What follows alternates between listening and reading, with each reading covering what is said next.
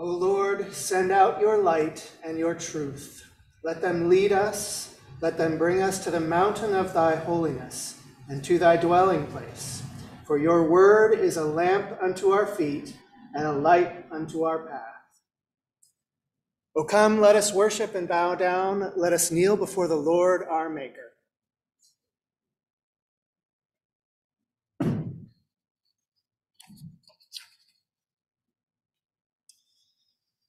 Bow down thine ear, O Lord, and hear us. For you, O Lord, are good and ready to forgive, and abundant in mercy to all those who call upon you. Give ear, O Lord, to our prayer, and attend to the voice of our supplications. For you are great and do wondrous things. You alone are God. Search me, O God, and know my heart. And see if there be any wicked way in me. Our Father, who art in the heavens, hallowed be thy name. Thy kingdom come, thy will be done, as in heaven, so upon the earth. Give us this day our daily bread, and forgive us our debts, as we also forgive our debtors. And lead us not into temptation, but deliver us from evil. For thine is the kingdom, and the power, and the glory forever. Amen.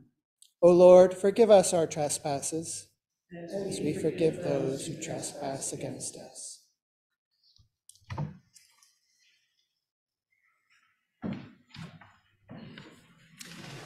Glory and might be unto him forever and ever. Amen. Who is and who was and who is to come, the Almighty. Amen. We'll now say our recitation, which is from Psalm 4. Hear me when I call, O God of my righteousness. You have relieved me in my distress. Have mercy on me and hear my prayer. O you sons of men, how long will my glory be turned to shame?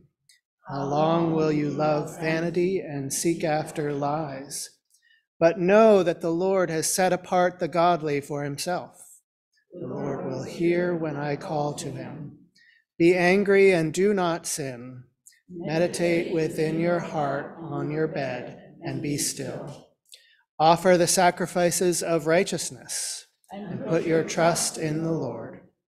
There are many who will say, who will show us any good? Lift up the light of your face upon us, O Lord. You have put more joy in my heart than in the season when their grain and wine increased. I will both lie down in peace and sleep. For you alone, O Lord, make me dwell in safety. Please be seated.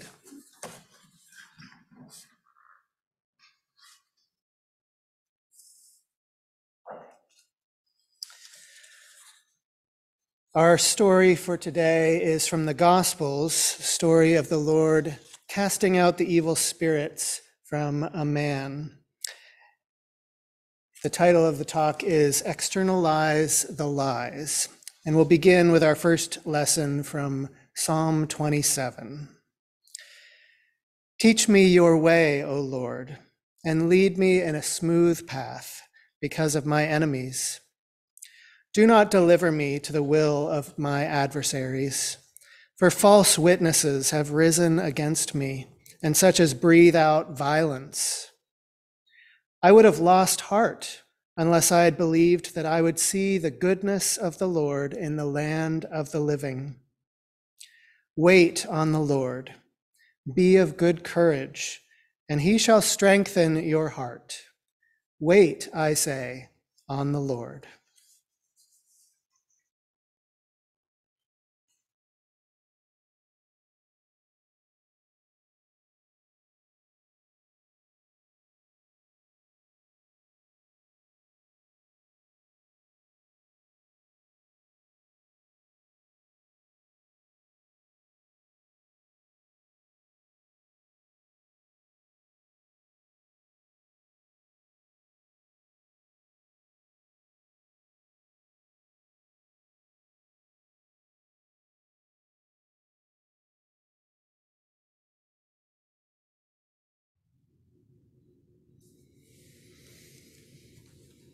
Our second lesson is from Mark chapter 5. Then Jesus and the disciples came to the other side of the sea, to the country of the Gadarenes. And when he had come out of the boat, immediately there met him out of the tombs a man with an unclean spirit, who had his dwelling among the tombs. And no one could bind him, not even with chains, because he had often been bound with shackles and chains. And the chains had been pulled apart by him, and the shackles broken in pieces. Neither could anyone tame him. And always, night and day, he was in the mountains and in the tombs, crying out and cutting himself with stones. When he saw Jesus from afar, he ran and worshipped him, and he cried out with a loud voice and said, "What have I to do with you, Jesus, Son of the Most High God? I implore you by God that you do not torment me." For he said to him, "Come out of the man, unclean spirit." Then he asked him, "What is your name?" And he answered, saying, "My name is Legion, for we are many." Also he begged him earnestly that he would not send them out of the country. Now a large herd of swine was feeding there near the mountains. So all the demons begged him, saying, "Send us to the swine, that we may enter them." And at once Jesus gave them permission. Then the unclean spirits went out and entered the swine. There were about 2,000. And the herd ran violently down the steep place into the sea and drowned in the sea. So those who fed the swine fled, and they told it in the city and in the country. And they went out to see what it was that had happened. Then they came to Jesus and saw the one who had been demon-possessed and had the legion sitting and clothed and in his right mind. And Jesus said to him, "Go home to your friends and tell them what great things the Lord has done for you and how he has had compassion on you." And he departed and began to proclaim in Decapolis all that Jesus had done for him, and all marveled.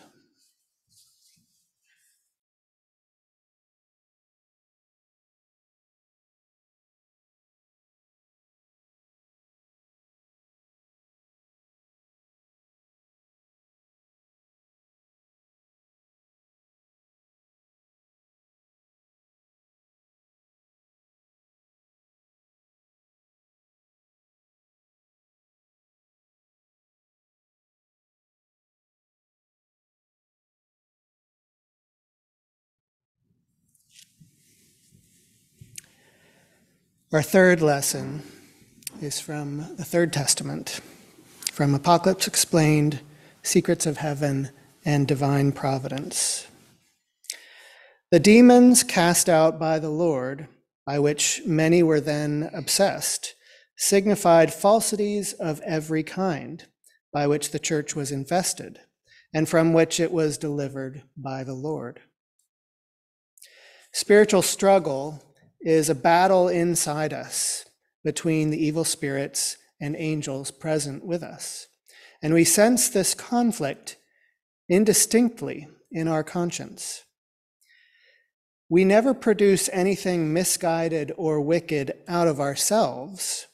It is the evil spirits with us who produce it, and at the same time cause us to believe that it comes from us. Such is their malevolence. What is more, at the same instant that they are filling us with these things and making us believe this way, they are also accusing us and condemning us. If we believed that, as is truly the case, everything good and true comes from the Lord, and everything evil and false comes from hell, then we would not claim the goodness as our own and make it self-serving, or claim the evil as our own and make ourselves guilty of it.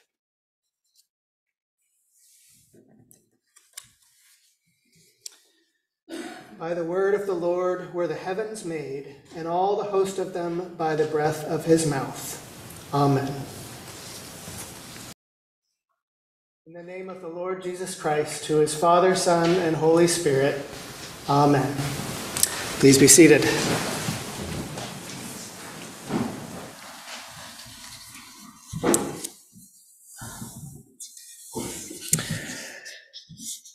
There are many descriptions in the Gospels of the Lord healing people by doing exorcisms, casting out evil spirits that had been possessing them. In most of those descriptions, the Lord's omnipotence is clearly visible as he casts out evil spirits with just a word, in one seemingly simple step. But our story from Mark today is different because it is more of a two-stage exorcism. The evil spirits are cast into a herd of pigs first, and this is what allows the man to be healed. So what does this symbolize in our lives?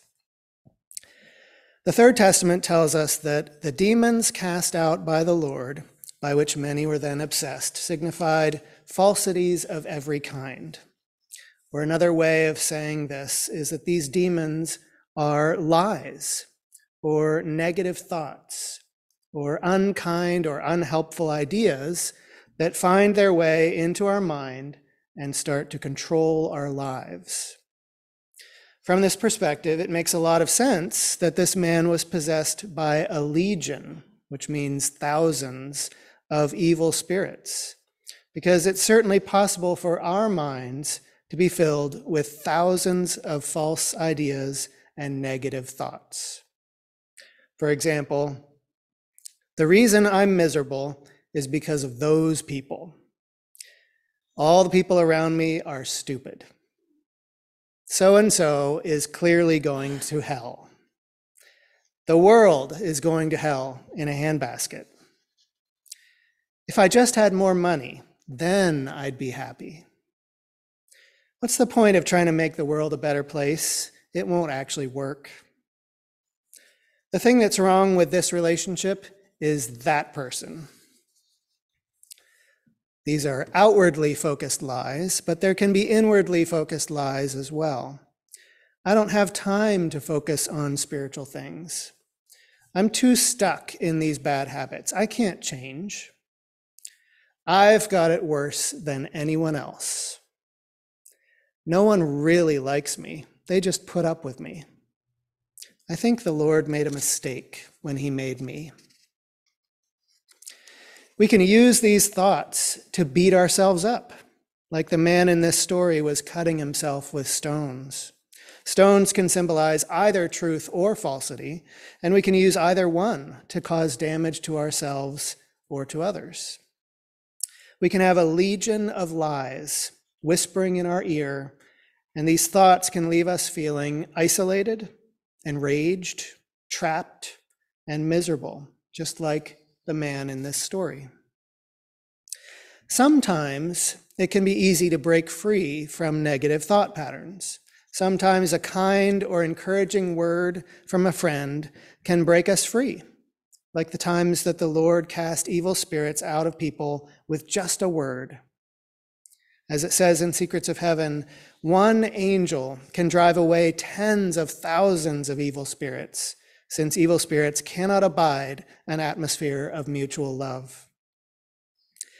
But other times, it can be a lot harder to break free, and it can end up taking several steps. And I think that is what is being described in this story. The details of this story describe what it's like to be stuck in negative thought patterns.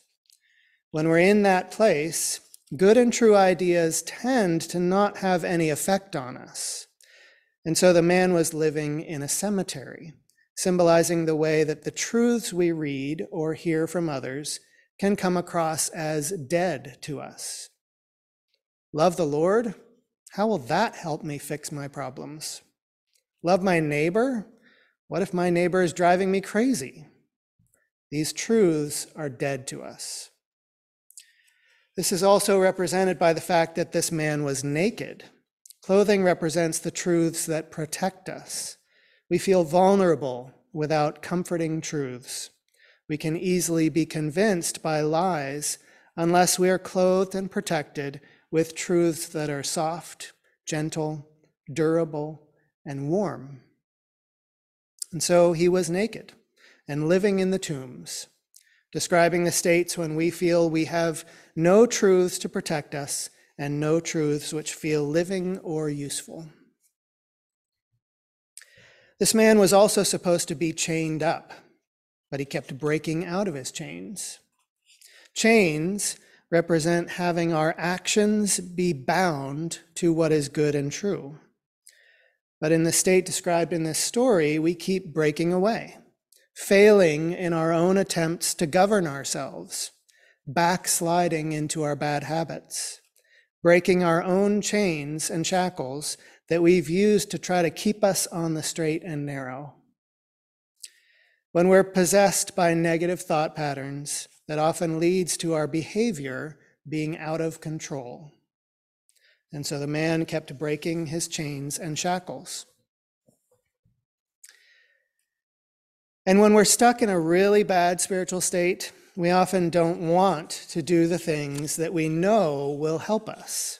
We don't want to be fixed. We might find ourselves saying things like, I don't need to change. Besides, spiritual growth is too hard, and it doesn't work anyway. I don't want to read the word. I don't want to go to church. I don't want to ask other people for help. I don't feel like praying or meditating. This is like the man in our story saying, what have I to do with you, Jesus, Son of the Most High God? I implore you by God that you do not torment me. At first, we often reject the Lord from our lives. We don't believe that spiritual life can actually help us. And this, of course, is just one more of the demons, the false ideas telling us lies. Some part of us might recognize that the Lord is what we need, and we might feel mentally humbled, like this man bowing before the Lord. But it's not a worship of adoration yet. It's a worship of fear. Don't make me change, please. Change hurts. It would be so much easier to just stay this way, like the children of Israel wanting to go back to the slavery that they were used to, rather than facing the wilderness of change. And so the legion of demons begged Jesus not to send them out of the country. We can sometimes feel like we will go out of our minds if we have to try to change. These thoughts feel like me. What will be left of me if I try to give them up? But the Lord is always working to bring his goodness and truth into our lives, whether we want it or not, because he loves us and wants us to experience true freedom, true peace, true happiness. And so Jesus began to cast out the demons. Come out of the man, unclean spirit. But as if he knew that this wouldn't be a simple exorcism, he stopped and said, what is your name? When we're really stuck in negative thought patterns, one of the first steps we have to take is naming our problem. Rather than just thinking the thoughts we have, it's useful for us to identify the thoughts.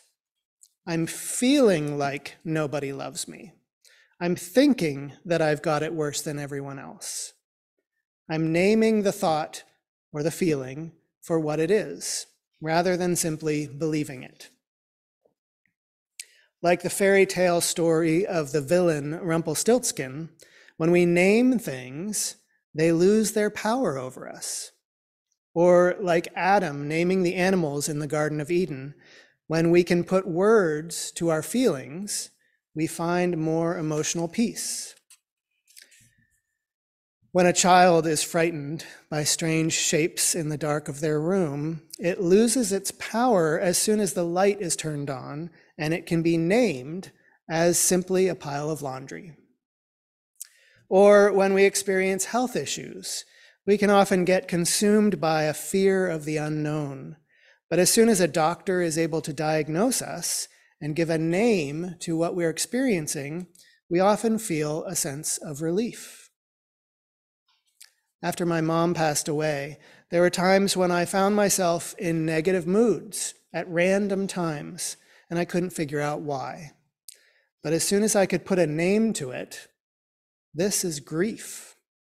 It helped me to find a little more freedom and peace. And so the Lord asks, "What is your name?"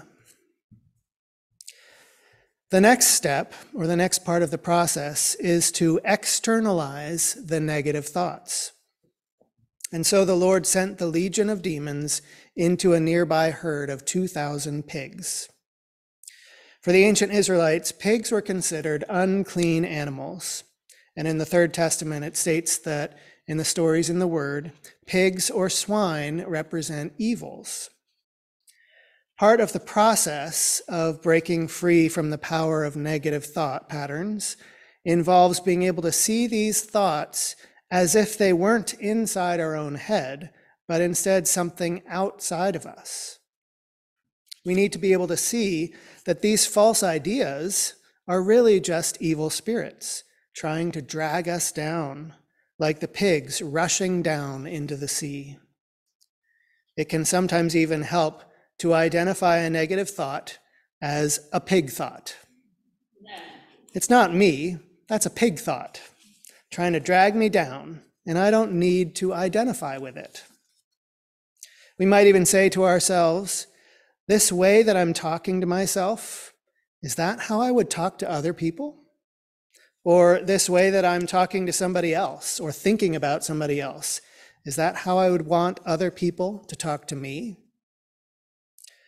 The Lord's divine truth has the power to give us perspective on our own demons and allows us to externalize the lies, to see them as if they were outside of us, because in actual fact, they are. As we heard in our readings, we never produce anything misguided or wicked out of ourselves. It is the evil spirits with us who produce it, and at the same time, cause us to believe that it comes from us. If we believed that, as is truly the case, everything good and true comes from the Lord, and everything evil and false comes from hell, then we would not claim the goodness as our own and make it self-serving, or claim the evil as our own and make ourselves guilty of it. The process of reformation and regeneration can take many steps. As it says in the Third Testament, our sins are not instantly forgiven. They are forgiven in accordance with our regeneration and our progress in it. The first step in the process of our reformation is the step of self-examination, seeing our thoughts and feelings for what they really are, externalizing them so that we can see them more clearly. And there are many ways of doing this. It could take the form of journaling, actually putting those words externally outside of us, praying to the Lord, talking with the Lord, sharing in small groups, getting those words out in the air, doing a 12-step program, meditating, reflecting, talking with a close friend or family member, or talking with a counselor or minister or therapist. These practices are some of the many forms that the Lord can take as he enters our lives and begins to cast out our demons. And through these steps, the Lord can help us find peace, like the man at the end of this story, sitting and clothed and in his right mind. The power of the Lord's goodness and truth can free us from the power of negative thoughts. And we can experience joy and gratitude, like the man who told everyone all the great things that the Lord had done for him and how he had had compassion on him. As it says in the Psalms, "For false witnesses have risen against me, and such as breathe out violence. I would have lost heart unless I had believed that I would see the goodness of the Lord in the land of the living.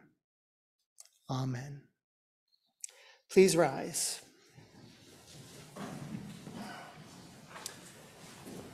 And now to the one and only God, Jesus Christ our Lord, be glory and dominion forever and ever.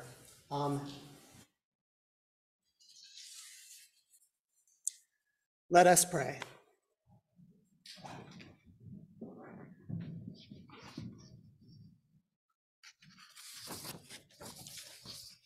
Lord, help free us from the power of negative thoughts.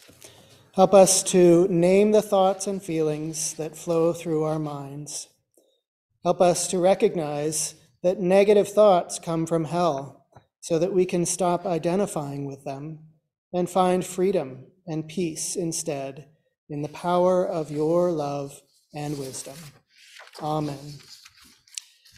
Be gracious unto me, O God, according to thy mercy. According to the multitude of thy tender mercies, blot out my transgressions. Wash me thoroughly from mine iniquity, and cleanse me from my sin. For I acknowledge my transgressions, and my sin is ever before me. Create in me a clean heart, O God, and renew a steadfast spirit within me. Restore unto me the joy of thy salvation, and uphold me with thy generous spirit. Amen. May the grace of the Lord Jesus Christ be with you all. Amen.